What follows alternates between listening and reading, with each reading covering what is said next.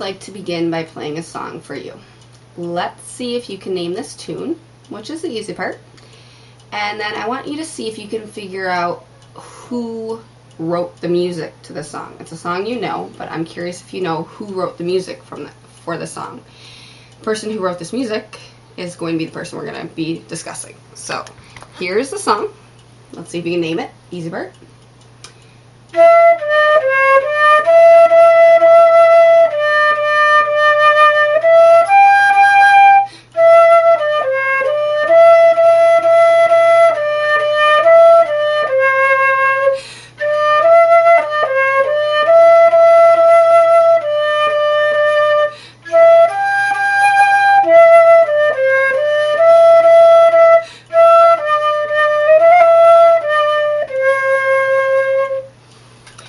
Hopefully you knew that was Mary Had a Little Lamb. I wonder if you know who wrote the music to that song.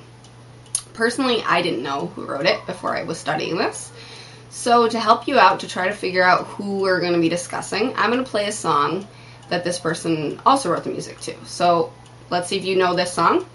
And then let's see if between the two songs you can gather who is the composer. Not of the lyrics, but of the tune. So here's the next song.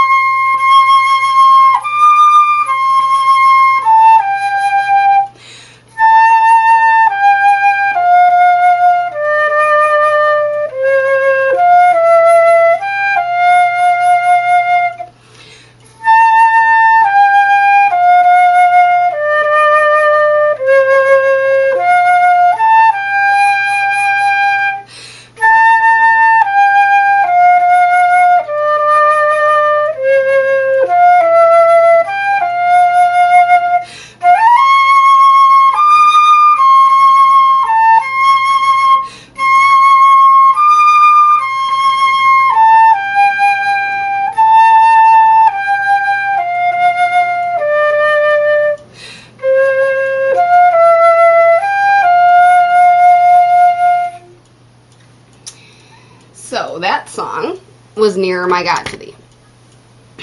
I'm curious if you know what person this is associated with in the text, History of American Music Education. Hopefully you guessed, it's Lowell Mason. So as music educators, we all have heard of Mason many times. But I'd like to give you today some information that you may or may not know about him. But as you're listening, I want you to consider, where would music education be today without Mason? How would it be different? So think about that as we talk about the history of Mason. So Mason was born in Massachusetts in 1792, and he died in New Jersey in 1872. I'm sorry, 1792 and 1872. Mason had a great passion for music as a child, and he began composing at a young age. By the age of 16, he was a leader of the village choir, and he taught singing classes. By the age of 20, he could play every type of instrument that he was able to get his hands on. Mason made huge contributions to music and to education and to the combination. So first, let's discuss his contributions to music. When he was 20 years old, he arranged a collection of psalm tunes. The Psalm Tunes collection was published by the Handel and Haydn Society in 1821, and the title of it was Boston's Handel and Haydn Society's Collection of Church Music. He prepared numerous texts for children, glees clubs, and collections of church music. He was a big promoter of strictly congregational singing in churches, and overall, Mason just published many, many works and was very successful in selling them. He definitely knew how to make a profit in his life.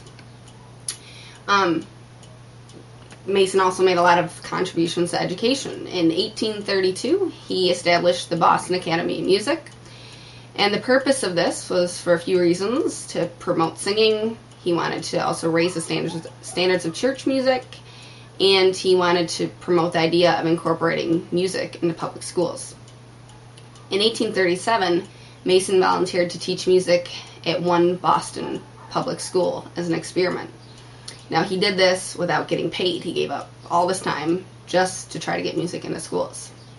So after this 1 year, it found great success, and the following year he became the superintendent of music at Boston schools.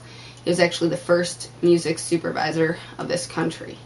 So it's amazing what he was able to accomplish in that 1 year. If he hadn't tried so hard, if he hadn't done so much, if he wasn't such a gifted teacher, who knows what would have happened after that 1 year. But going back to him as a music supervisor, as a supervisor, he was responsible for hiring assistants who helped him by teaching. Mason received $130 per year for the music instruction in each school.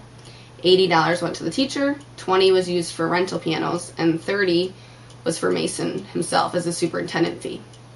Mason himself taught at many schools without assistance. The instruction consisted of several group lessons a week, and then in addition to the singing, the students were taught the rudiments of music. Mason directed music for 7 years at Boston until he was removed from office in 1845 by the Music Committee without a warning. The reason for this is because of H.W. Day, and he was a big opponent of Mason's. He attacked him in the magazine he edited, and some believe that the reason he was his enemy was because he wanted Mason's position as a superintendent, although he never was successful in becoming the superintendent of Boston. So overall, Mason has been regarded as a father of American music education, which is quite a title to have. But I want you to consider some things. First of all, where would music education be without Mason? Would music education be part of our schools if Mason wasn't involved? If it was part of our schools, would music ed be the same or different without him? In Chapter 7 of A History of Music, American Music Education, we read about the importance of Woodbridge and Ives. Do you think that Woodbridge and Ives would have accomplished what Mason did? Is Mason getting too much credit for the work done in schools? Do you think Mason's self-confidence and his pride were effective in establishing music? Mason saw the importance of the Pestalozzian principles. Do you think music would be different if Mason didn't teach with these principles in mind? In conclusion, Mason was very influential in the development of music and education. I can never cover all of the information about his life in this short a time. But my goal was to give you some general information about his life and tell you about some of his contributions, and then leave you pondering on how music and music education would be different without him. So I want to hear your thoughts on the topic. Do we give Mason too much credit, or does he deserve all the credit he gets?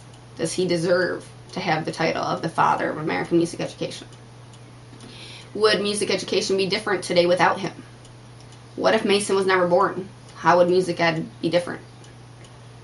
Would there be music education in schools today without him?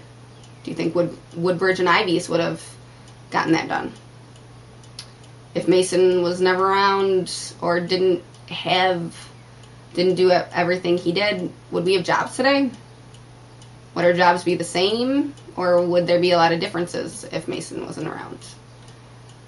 Was Mason just in the right time at the right place?